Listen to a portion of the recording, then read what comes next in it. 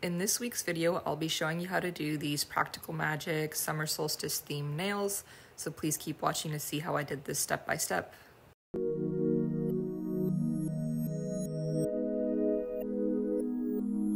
If you are new to my channel, welcome. I post weekly nail tutorials, primarily polygel nail tutorials and nail art tutorials using press-ons.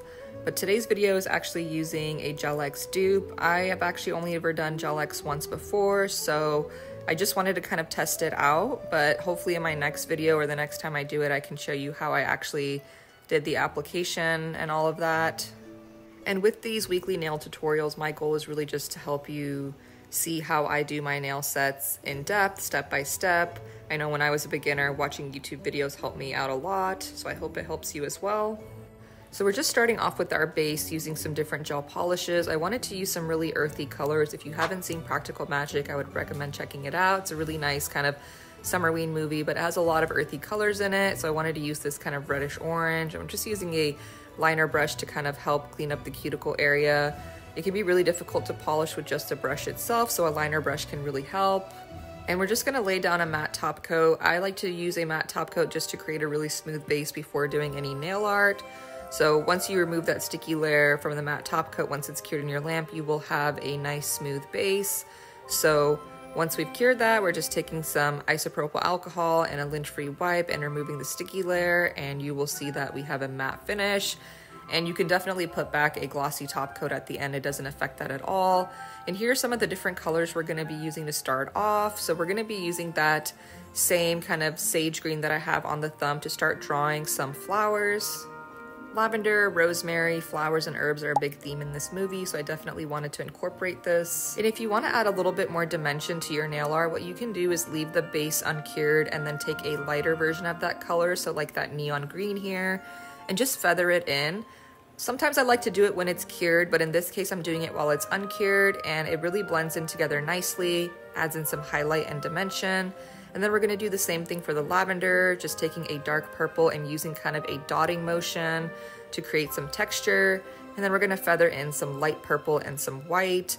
You can just have fun with this. It's not supposed to look perfect. It's just to add some shading and dimension. So we're kind of going for a little bit more of a realistic look here versus like a cartoon look. So I wasn't too worried about making the colors look perfect and was just trying to incorporate a little bit of each just to kind of help balance it out. So just continuing with that kind of dotting motion here and adding in some light purple. You might want to use less than you think for some of these colors, or else it may overtake kind of the base that you've laid down. So just a little bit on your brush goes a very long way. And here's an example of what I mean by that. So you can see like I have very, very little white polish on my brush. That's really just all you need to kind of add some more highlighting.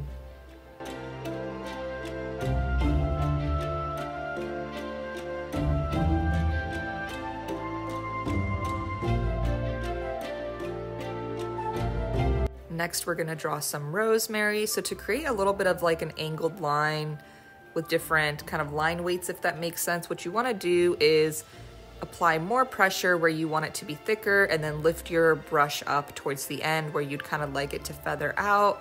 So just play around with the pressure of your brush and that'll give you kind of different line weights, if that makes sense. And then you can go ahead and add in your light green to add in some shading, just like we did for the lavender.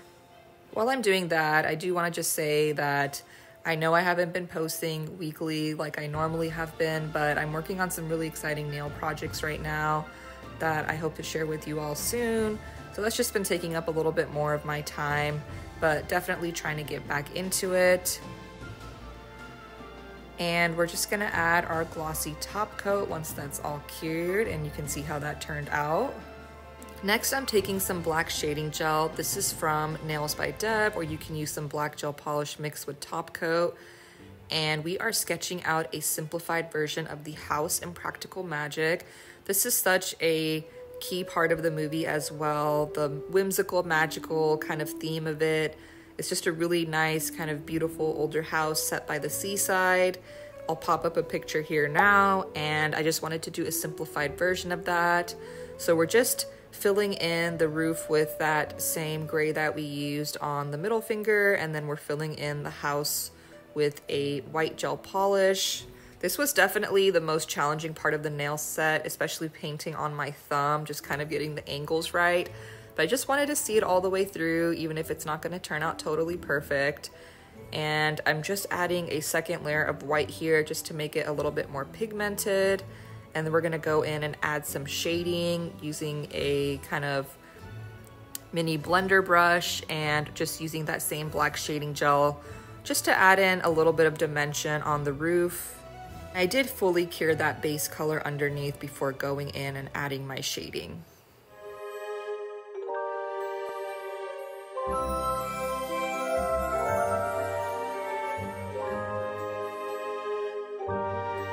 And I did add some of that shading to the white part of the house as well. And then I'm taking that black shading gel and just drawing some really imperfect lines for the roof shingles. We're going for a little bit more of a realistic look here, so I didn't want it to be too perfect and kind of sticker or cartoon looking. So this is where the black shading gel is really great because it's not as pigmented versus a black liner gel, which definitely has a purpose here as well. We're going to use this to outline the house and the balcony. And outlining with a black liner gel can be really intimidating. It's something that I'm still constantly learning how to do better every time I do a nail set. But you just want to keep a little bit of product on your brush and try to keep your touch light. Especially if you're doing thin lines, you really just want to focus on using the point of your brush like we're doing here. And don't overthink it, just do the best you can. It'll come together at the end. Adding some small lines here for the balcony, keeping our touch very light. And we're going to go ahead and cure that and then add some greenery in the background. Again, this movie has just so much greenery, foliage, and it's just a big part of kind of the whimsical nature of it. So we're just taking a dark green polish and using kind of a dotting, stippling motion side to side. Very Bob Ross, I guess you could say, and then adding in some other colors to kind of layer it together. I did not cure when I did this. I kind of did them on top of each other, a couple colors at a time, cured, and then went back and added more like the brown, added some light green as well. So just have fun with it. Just kind of keep layering the colors to your liking. Again, not trying to make this look like a sticker, just kind of keeping it a little bit abstract and realistic. And then we're gonna add in our glossy top coat over that and finish off the thumb. This is the hardest part of the nail set. So now let's move on to the isolated chrome, which is very popular but can be tricky to kind of get right. So I like to use the matte top coat method. So I apply my matte top coat, fully cure it, remove the sticky layer with some alcohol, and then again with some Young Nail Swipe. Really getting in there. You have to have like a really clean surface for the chrome to not stick. You need either a non-wipe black gel or you can mix some non-wipe top coat with some black gel polish. Non-wipe is the key here. And I use a little bit more top coat than I do black gel polish in this case. Just mix it together on my palette.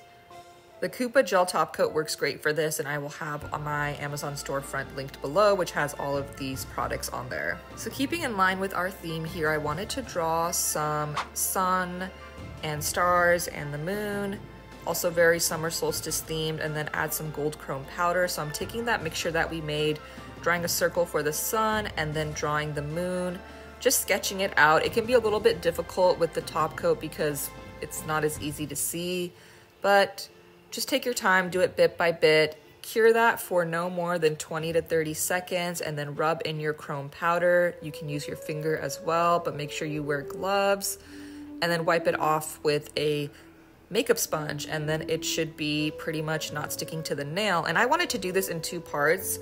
I've done this before and it seems to work fine, so I'm gonna draw the rest of the nail now, just drawing this rest of the sun here, just adding some swirly lines, and adding some stars with a dotting tool and a liner brush, just adding in those small details. And again, we are going to cure for no more than 20 to 30 seconds and then rub in that chrome powder with either an applicator or your glove. And really take your time getting in there. You know, less is actually more with chrome powder. You don't want to use too much.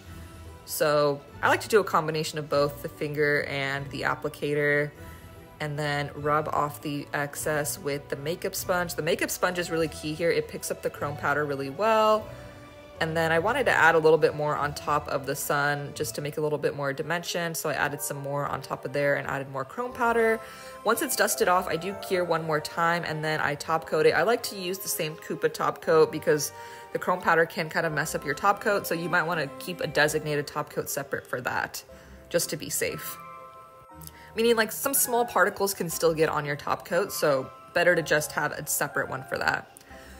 Then we're gonna draw a love potion. So just taking some black liner gel and carefully trying to outline the heart and the top of the potion bottle. Just drawing the circular top here, breaking it down piece by piece. And then we're gonna draw the base. You can see I'm trying to keep my touch very light and use the tip of my brush. I didn't want the lines to be too thick, and I tried to make them as precise as possible. And then we're gonna fill it in with a mixture of purple gel polish and top coat, which kind of gave it a jelly look. I thought that would look cool for kind of the potion effect. So I'm just filling in the center here. It doesn't need to be perfect. It's supposed to look like there's kind of like a liquid in there, right? Looking a little bit mystical. And then we're gonna add in some pink gel polish and then just kind of outline and add in that effect to the rest.